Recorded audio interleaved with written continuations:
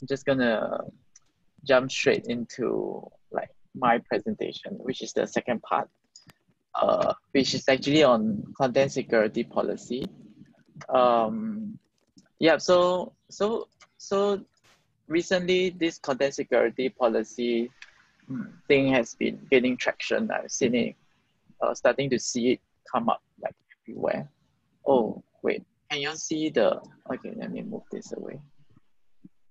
Okay, so that's why I decided, and actually I had to use it a bit for work. So then I dive into this and I thought it was a good opportunity to share with all of you all. So next slide. So actually to start off everything, then comes the question like what actually is content security policy?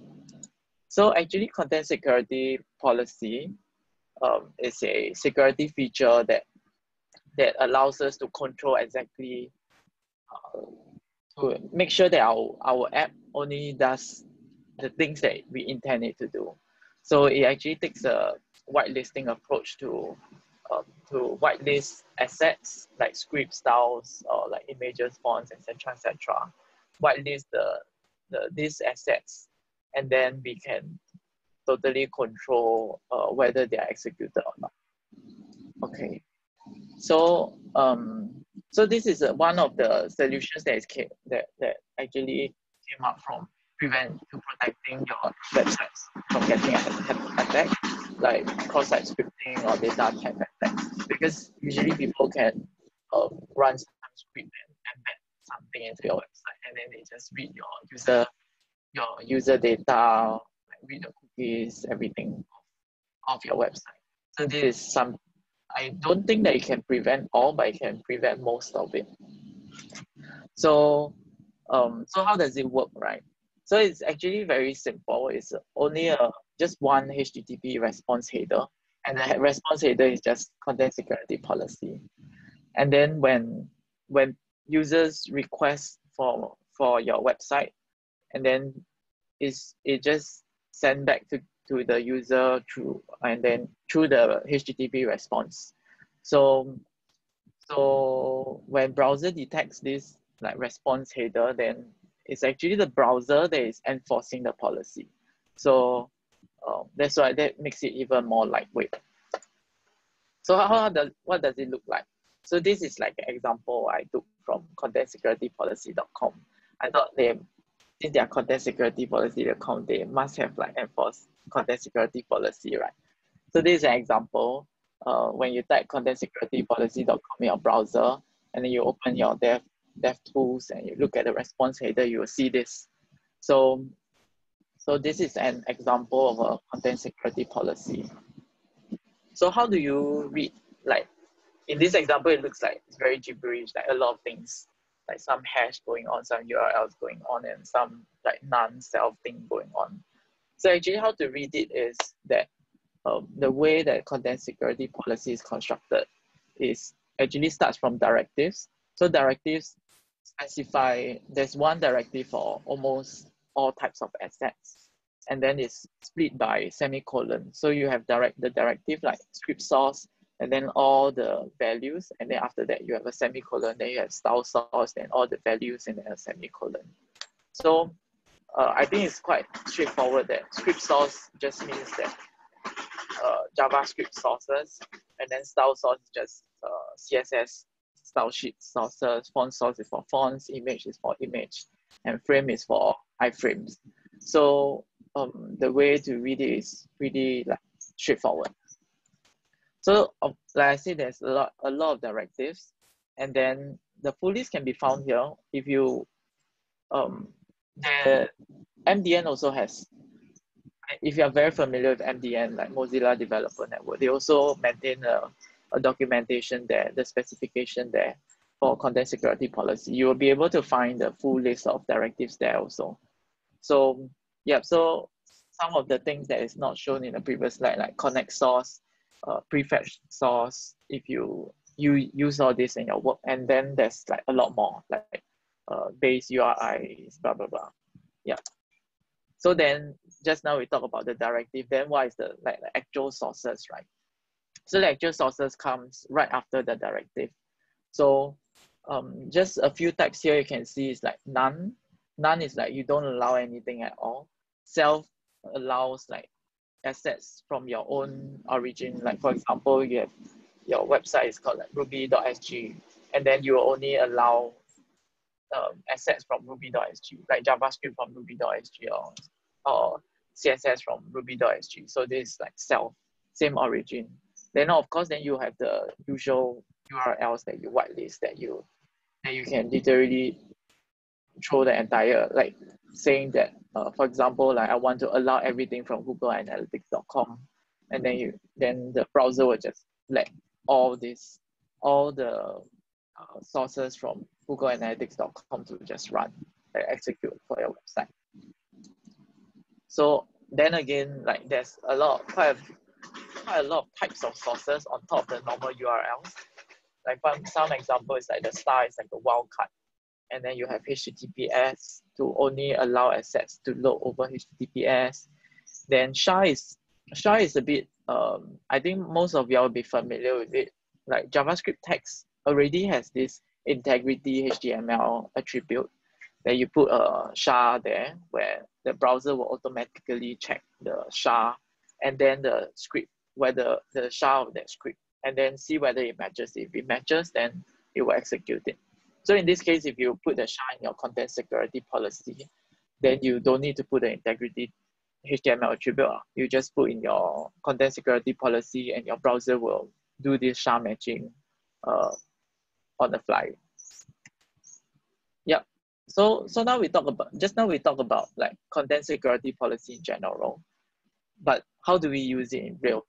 Actually, in Rails, it's very simple. Since Rails 5.2, Rails have provided a domain-specific language for us to configure a content security policy. And then if you are Rails 5.2 onwards, when you do Rails new, you will automatically see an initializer, content security policy initializer in config/initializers. So how does it look like? This is an example that I came up, or I just edited or uncommented some stuff here. So like all Rails config is very straightforward. It's just Rails application config, content security policy. And then here you can see the directives and the sources, right? Default source, image source, script source, style source. And like the list goes on and on. And then, oh no, the directive goes on and on. And then after you policy.default source, then you can specify all the sources that you want to allow. So like just now I said self was to allow same origin. So here image source, I also allow images that comes from Ruby.SG. And then you can add all the SHA, add all the other URLs here, just comma and then append, and then just get it going. So this is a very, very simple DSL that Rails provides for us to use. So then after you implemented your content security policy, how do you know, like where do you see whether your website, anything is breaking or not? So because it's like enforced on the browser side, so you can easily just open your console, and then your browser will just, you will see the error logs there for content security policy. And in this example, you can see that like the loading of the Ruby.SG asset.png is blocked because of the image source. So as simple as this. The first one, inject global hook, is actually a Firefox extension. So it blocks that. So it literally blocks everything. So it's like a hardcore lockdown of your website. So this is actually this is something that I faced at work and thought is very, very important about. Now it's like so easy to enforce content security policy, but then there's actually a danger of like premature enforcement of it. You might find yourself getting a lot of calls from your client. Hey, why this break? Why that break? Like everything starts to break without you knowing.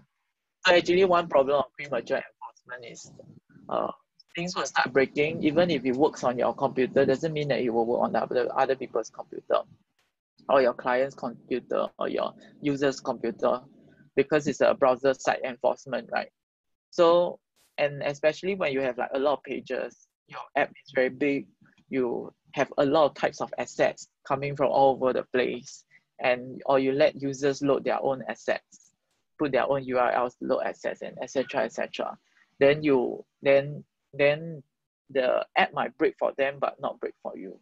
So then this is one very dangerous thing to do, to prematurely enforce. So it's as if that the people who designed content security policy knew about this problem. So then that's why they came up with this thing, like report only mode.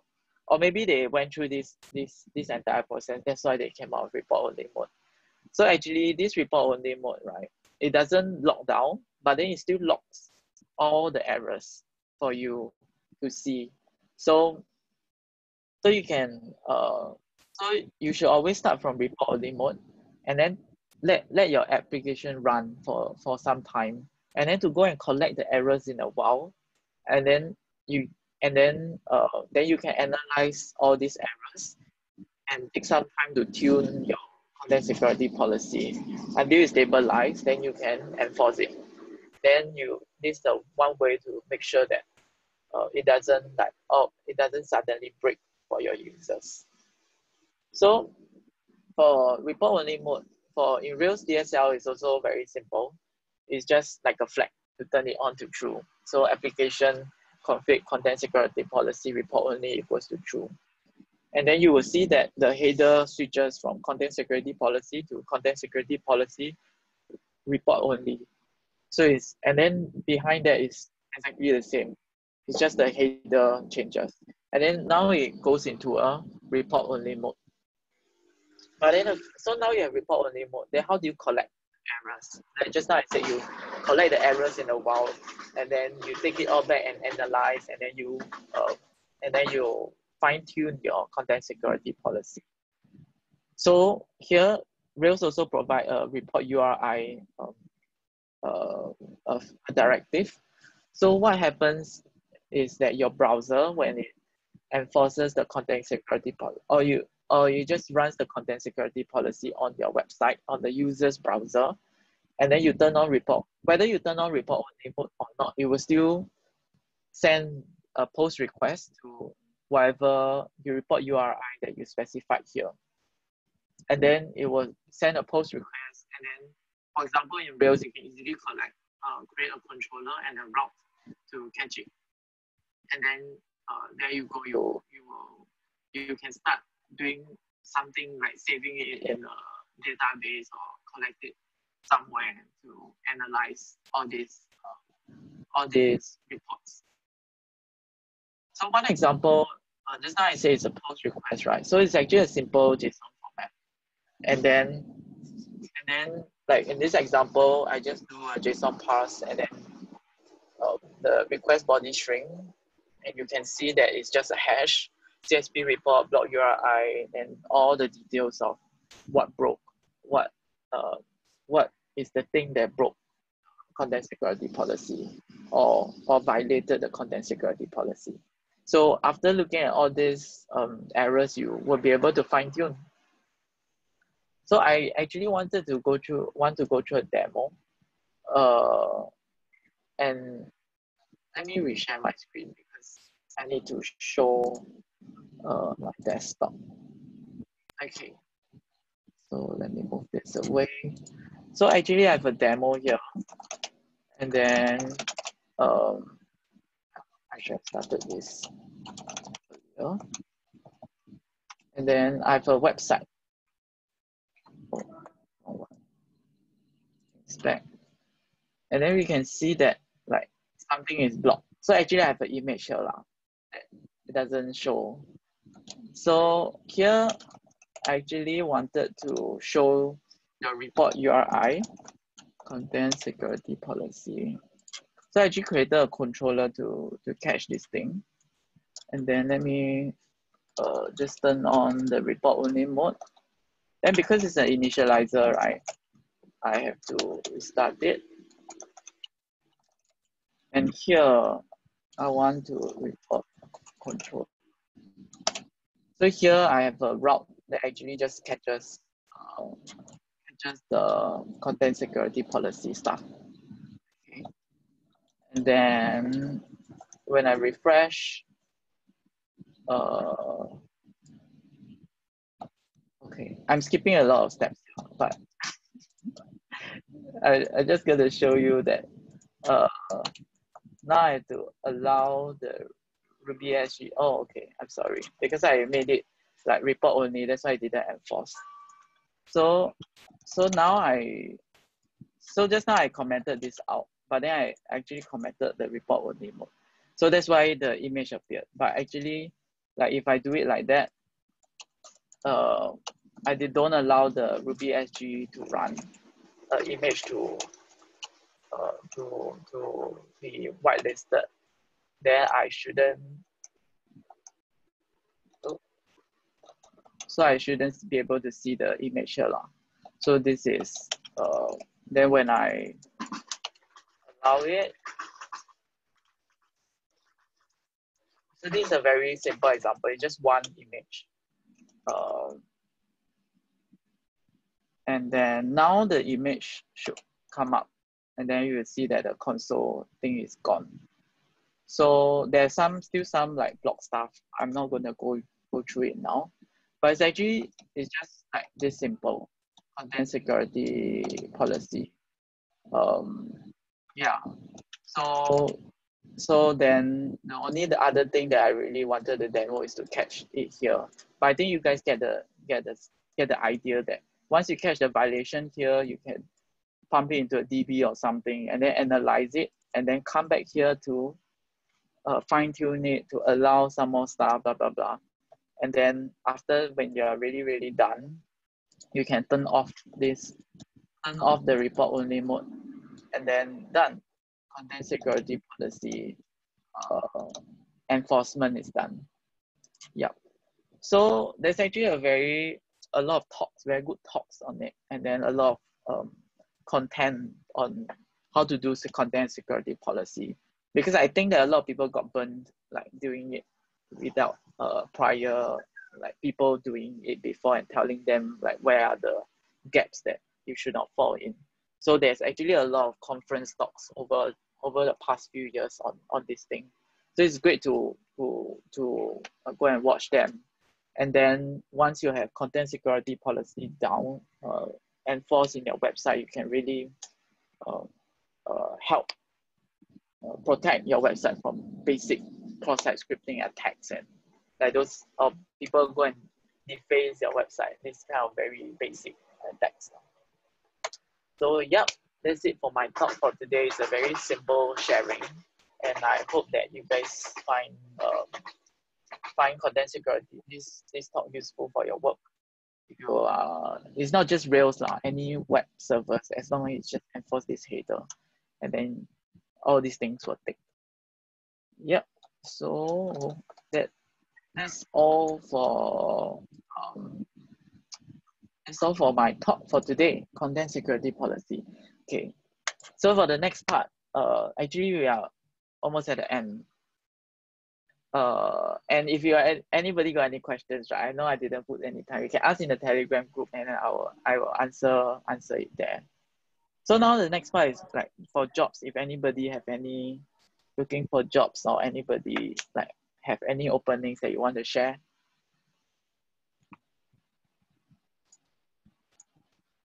Does anybody have? No.